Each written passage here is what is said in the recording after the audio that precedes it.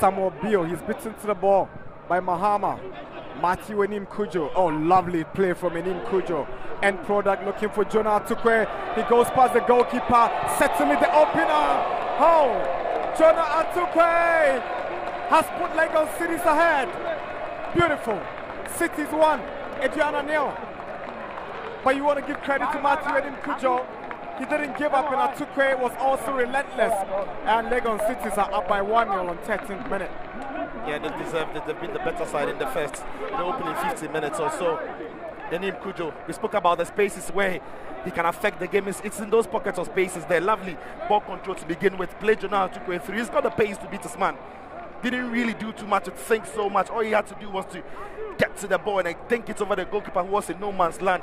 A dash out of his area, but question marks about goalkeeping there. Not sure he needed to come that far, the goalkeeper. But the defender would have actually applied some pressure on Jonah Attuquaye. But once he made his way that far, all Jonah had to do was to dink the ball over him.